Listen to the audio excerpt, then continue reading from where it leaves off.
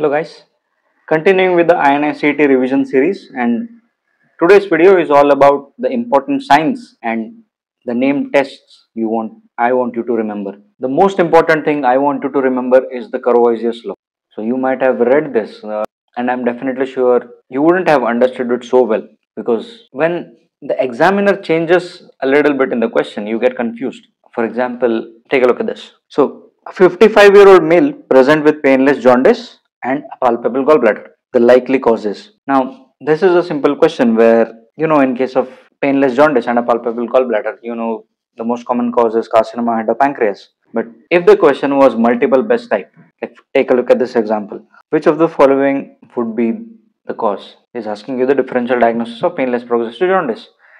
And until and unless you know the Courvoisier's law perfectly, like you have to know the law and you have to know the exceptions for that. And if you don't, you can't answer a question like this. Now here the answer was both carcinoma head of pancreas and Merz's syndrome, that is option B, that is B and C. But you may ask me, how can Merz's syndrome cause palpable gallbladder or painless progressive jaundice? And cholecystitis also presents with jaundice, right? But why is there no palpable gallbladder there?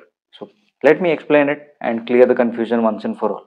What I want you to remember in Courvoisier's law is three words, that is obstructive jaundice, palpable gallbladder, and not due to gallstones. You just have to remember these three keywords. The Courvoisier's law goes like this. In a case of obstructive jaundice, the palpable gallbladder is never due to gallstones. So what does this mean? If you have a patient with jaundice and if you are able to palpate his gallbladder, then it's not due to gallstones or it's not due to cholecystitis.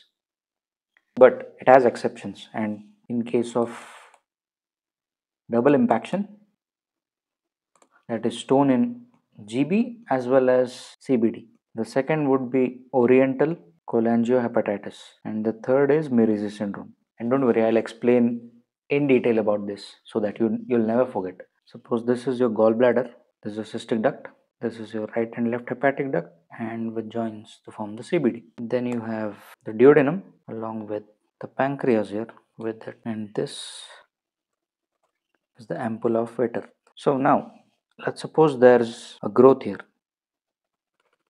It's called a periampullary carcinoma, which is either can be near the head of the pancreas or can be in the duodenum or can be ampullary variant of cholangiocarcinoma. So these three carcinoma are called the periampullary carcinoma, and when this happens, there is obstruction of the biliary tree. So now the bile flow is obstructed here and the bile keeps collecting. So there is dilatation of the entire biliary tree. Let me mark it with another color.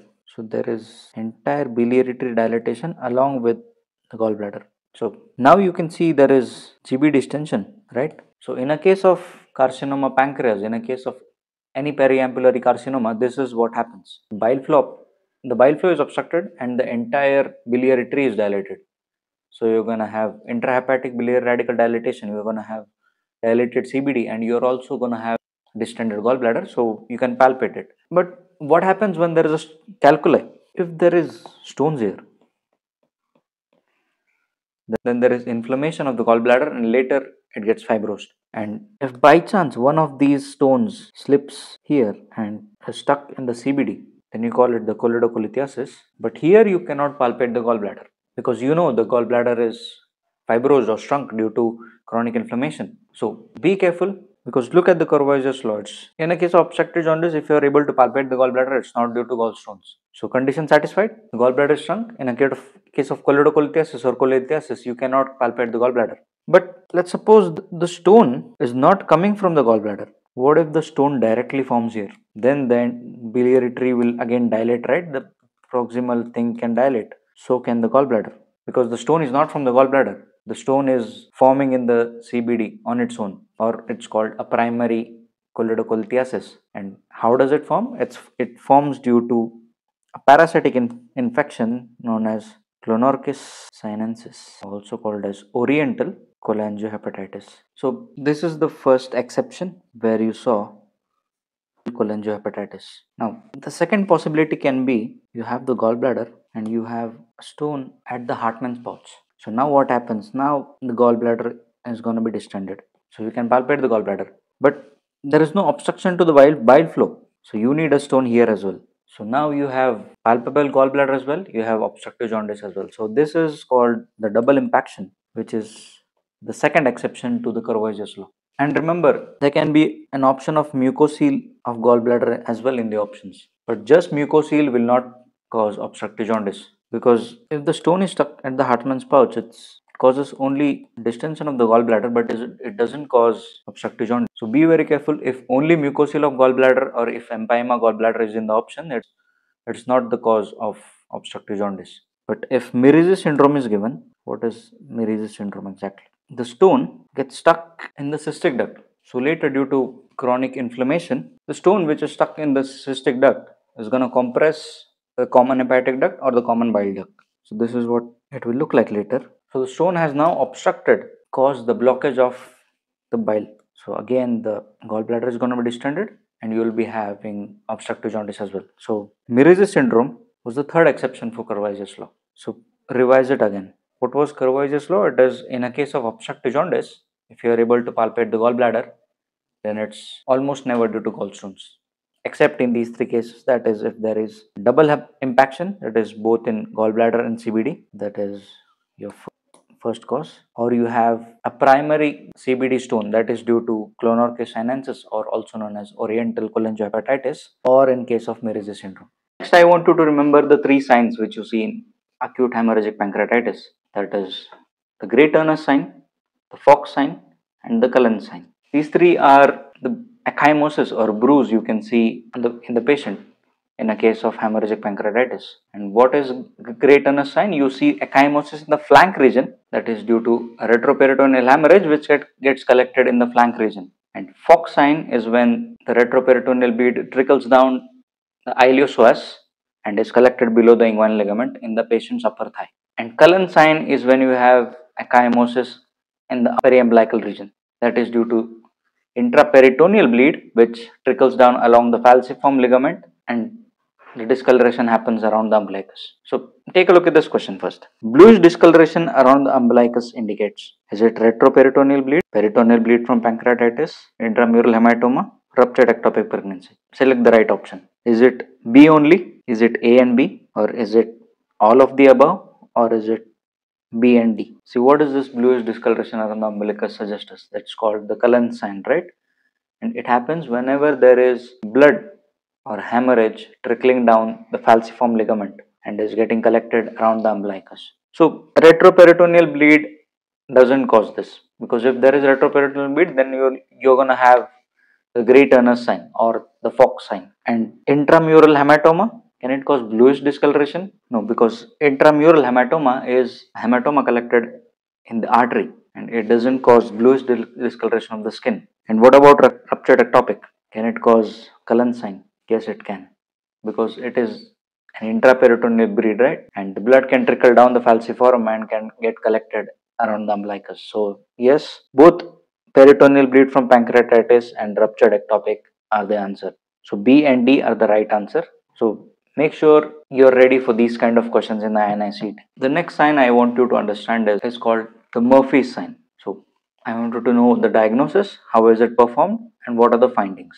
Murphy's sign is when the examiner is palpating the abdomen, and when he is trying to palpate the gallbladder and he asks the patient to take a deep breath, and when the examiner's hand is in the right hypochondrium just below the costal margin and the patient is asked to take a deep breath, he'll stop breathing midway because of pain. And where do you see this condition? You see this in acute cholecystitis, because when the patient breathes, the diaphragm moves down and the gallbladder just touches the examiner's hand. So the patient feels the pain and he stops breathing midway. That's called the Murphy's sign, and an image based question can be asked, a video based question can be asked, or true or false kind of questions can be asked. Now take a look at this MCQ. On deep inspiration, patient halts breath due to pain when the examiner presses the right upper quadrant.